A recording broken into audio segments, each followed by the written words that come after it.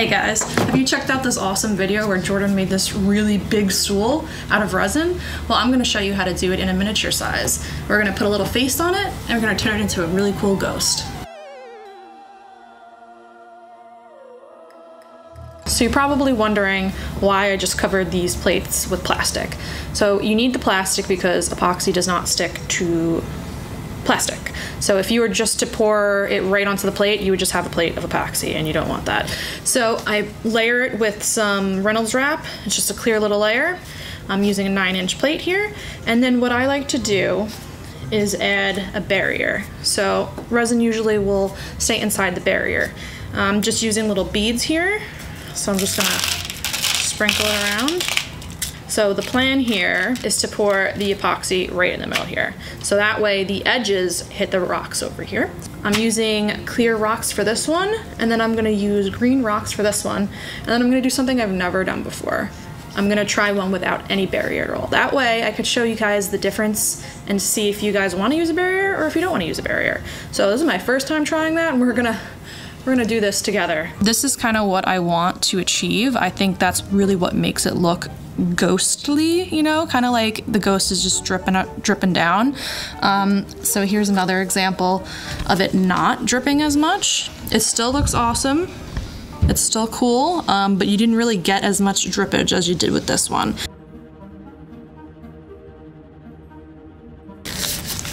You definitely want to be putting some gloves on for this project. Anytime you use epoxy, you really want to be using gloves. So I have come to the conclusion that each ghost is perfect at 3 ounces. So I'm gonna mix 9 ounces of resin, 3 for each ghost, and then we're just gonna simply pour it. This is the easiest part. Okay, so we're using Alumilite's Amazing Clear Cast, and we're gonna pour about 9 ounces. What's half of 9?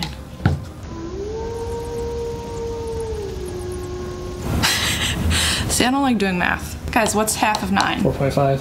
4.5. Okay, let's go with 4.5. That's about 4.5. And then we're just gonna fill it all the way up to 9. That's about 9 ounces. So you wanna start off really slow, and when you're mixing, you wanna make sure you're getting the edges. So you could mix this for 5 minutes and you could think it's good, and if you didn't scrape those edges, it's not gonna cure perfect. Okay, so now you can see the resin doesn't have any striations. It's completely clear. It's not really cloudy anymore, so now you know that your resin is ready to be poured. I'm gonna do 3 ounces. I'm gonna try and not make a mess. So we're gonna be using Alumilite's dyes for these. I'm gonna be using green, white, and purple. So these are different from alcohol inks. They have a little bit more contrast to them, or I should say a lot of contrast. You just need 1 or 2 dots at most. With alcohol ink, sometimes you need to squeeze like half the bottle in there to get the color. But with these, like, the color is beautiful. I can't wait to show you guys. So, all right, so we got our colors here, and this is literally the easiest part of making a ghost. So I'm gonna start with the green first. All you do, just, and you see the edge kind of just goes right to the beads. So we just poured down our epoxy. We have the beads over here creating a nice barrier. This is when you can go in and with some designs. I personally love glitter, so I like to sprinkle some glitter on top. You can make them different colors. You could even like pour like a little purple in there and make some fun shapes. Again, you just want to keep it like just epoxy base and maybe some glitter. You don't want to add things that need to specifically be placed places. So now I'm just gonna go with my glitter and I'm just gonna sprinkle. Now we're gonna make the models that you're gonna use to transfer the epoxy to the model. So I kind of rigged these cups together, and then I, funny enough, use these little spooky balls. So you're gonna lay it on top, take some painter's tape, duct tape, whatever you got, and we're just gonna tape it. And you have your little model. You do wanna get it rounded as much as possible. It shouldn't matter too much if you have it timed correctly, but say you pull it off too early and there's a lot of spillage, the top will get really thin and you'll see every little increase. So again, the importance of moving it at the right time. So now we have our epoxy on our plates, we have our beads down, we have the designs, we have our models taped and ready to go, and now we're just going to wait. And I'm very impatient, so this part is my least favorite, but it's part of the process and it's what you have to do. So I set my timer for 1 hour and 45 minutes because you want to be checking. After the 1.5 hour mark, you really need to be checking every 10 minutes with a toothpick, just seeing how tacky it is. Usually I'll kind of like lift the resin to see if it's ready to be moved. If it pools, if it moves at all, it's not ready to be moved. So now we're going to wait till right now. Okay, so we have our white one here that is now ready to be transferred. We have our little model. I'm just gonna stick it right here. Pick up the plastic from the edges. It's really hard, but it's important to make sure that the plastic edges aren't touching the surface at all, because once it touches that resin, it's not coming off. So just be careful and keep that in mind. I'm just gonna slide my hand right under it. If you have any excess beads or anything, just make sure they don't fall off on your surface. And we're just gonna drape them. You can see as I'm pulling, I'm kind of shaping it to the way I want. Okay, so this one is the moment of truth. I have never done a ghost without a border before, so this is a first, and we're gonna see how it goes. I'm just gonna put some tape on this guy because he looks like he needs a little bit of help. The reason why we're taping this is just so you get that extra draping effect. If you let it kind of just sink all the way down, I mean, it's still a cute little ghost, but I want all that draping because I worked hard to get that draping and I want it. We're gonna leave this guy here for 12 hours, 18 hours. You really want to leave it for a long time because after that, you're gonna have to remove the plastic. So you want the resin to be like rock hard when you remove the plastic.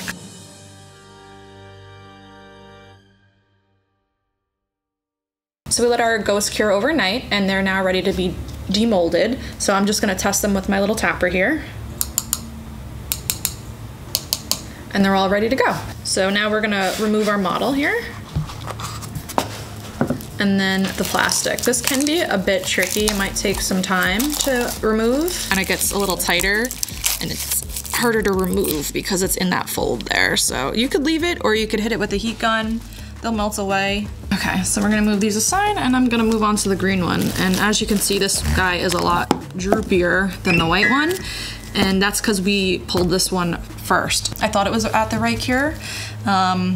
Clearly I was a little wrong. But if you like this look, you can go with it because now you can see you got some of the holographic glitter pooling on the edges, which gives it a really cool effect. So you might need some scissors for this guy if you want to just cut around it and then maybe let it cure for another 24 hours before you want to remove the plastic. It's a little bit different than this one, which the plastic just kind of came right off. We're gonna move on over to my little experiment one over here. As you can see, you got some really cool pooling without the pebbles stopping it. So you have this example here where the pebbles pooled, the resin pooled around the pebbles here, and then you have this where there were no pebbles at all. Okay, so we have our ghosts here. We remove the plastic and we remove the models. So now they are ready to go. We're gonna draw some faces on them, and this is probably my least favorite part because it's a bit too tedious for my liking. So I'm going to phone in a friend. You might have recognized her from a few videos. So here is Kelly. Hey, fancy meeting you here. Yeah, so I made some ghosts here and I really need your help, okay? I like so them. I want to draw some faces on them, but as you know, I'm not much of a tedious girl. I don't like doing little things, so I thought maybe you could help me out here. I got your back. Wait, can I touch them? Are they dry? Absolutely, yeah. Oh, I like this. The purple one is for you. I get to draw on this one? Yeah, it's like an oil spill. Yeah. I like it. All right, so you ready to get started? Yeah, let's do it. Awesome. I have these handy dandy paint markers. I'm thinking white for your ghost. Ooh, yeah. Right? I like that. And I'm gonna use black to draw my faces. I'm just gonna draw a regular ghost face. What about you? I'm thinking about it like melting, like a melting smiley face. Awesome. So I have one more trick up my sleeve. Are you ready for this one? Ooh, yes. Okay. So Since these guys are quite perfect, I'm going to take some battery operated tea lights. Do not use real flames, okay? Only battery operated. And what you're gonna do is you're just gonna slide it right underneath the ghost. That way you could leave them out for Halloween. You could put them in your windows and let them glow. Really, it's whatever you wanna do. This is so cute. As you can see, this guy here is having a little bit hard time glowing. He is. I know he's purple, but he really does look black. Should we try to use the monster light that we have? Stop. Now you can really see that color. And you could probably use like some fairy lights and put it in there. Oh, that would be so cute. Maybe like, what did you say at Michael's they sell these little... Yeah, the little LED pucks for like putting a light instead of a pumpkin. Like your jack-o'-lantern and stuff like that. Maybe that would fit under one of these. This guy just needs a little bit more He just needs a little love. All right, so now should we see these without the lights on? Oh, yeah. Okay, should I get these and you get those? Yeah, I'll get that one. Okay, all right. Oh, this is awesome. I had so much fun making these little ghosts. I've made over 200 of them by now, so they haunt my 200? Yeah, girl. Holy cow. Yep. I usually am a little crazy and I make 10 of them at once instead of just making 3. And I make a giant mess, and that's why they call me Messy Jessie. So if you guys want to make a mess with us, if you enjoyed watching this video and you want to make your own ghouls, we would really love if you tagged Alumilite. So if you guys make any ghouls, just please be sure to tag us. We would love to see what you come up with, what fun faces you come up with, and all the different color combos. This is so fun. Thank you so much for having me. I loved making little Melty Melvin. Thank you for coming. He was fun. You really brought that one to life. I don't know what I would have done without that, so thank you for helping. You did the hard work. I just came in with the little part. No. The tedious part is the hard part, okay? My favorite part is draping them and shaping them. Oh, this one is really cute. Yeah, that's my favorite forever.